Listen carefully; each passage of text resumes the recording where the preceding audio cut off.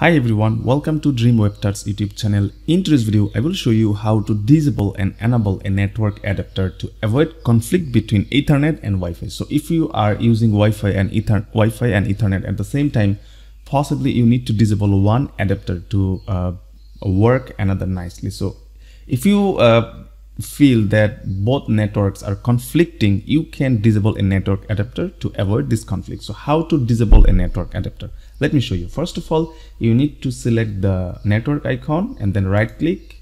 Okay, right click on the network icon and click open network and internet settings. You will see network status and some options below.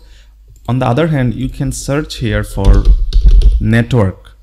If you click on the search icon and search for network, you will see network status settings, and then you will see this exactly same thing. So they have two options to get in there, and then you need to select change adapter options. So if you click change adapter options, you will see all of your adapters here.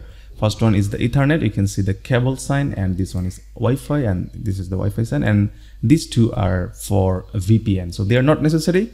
You can disable this adapter or this adapter if you need. Let's say I am using Ethernet right now. That means Wi-Fi is not necessary, though it will not have any problem. But if you disable, right click here and click disable, it will be disabled.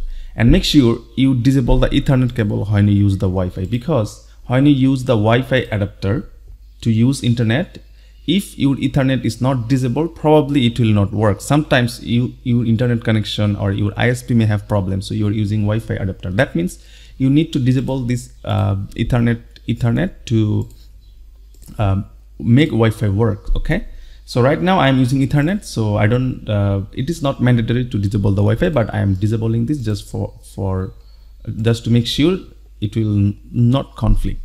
So this is how you can disable a network adapter. Once again, right click and click disable, and here are many options that you can work with.